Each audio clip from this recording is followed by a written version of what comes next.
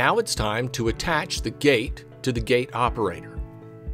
First, mount the C-clamp assembly to the end of the operator arm as shown.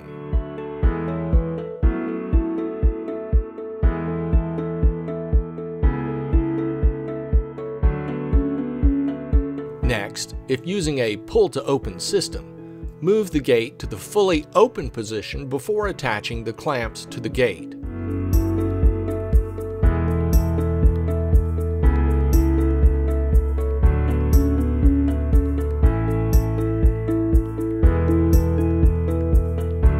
Once your front bracket has been attached, use the jog buttons on the control board to move the gate to the desired closed position.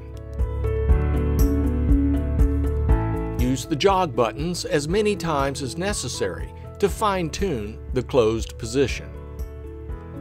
Once the position has been determined, press and hold the Set button until you hear a beep and then release the Set button. Your transmitter has been pre-programmed to connect to the control board. Now use your wireless remote to open the system fully until it stops by itself at the open position. Once the gate has reached the open position, the system will beep to confirm it has learned the limit setting.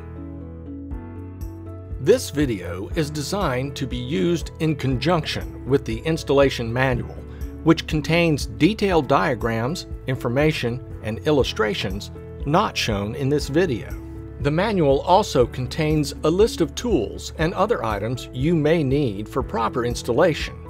Please refer to the installation manual when installing your system.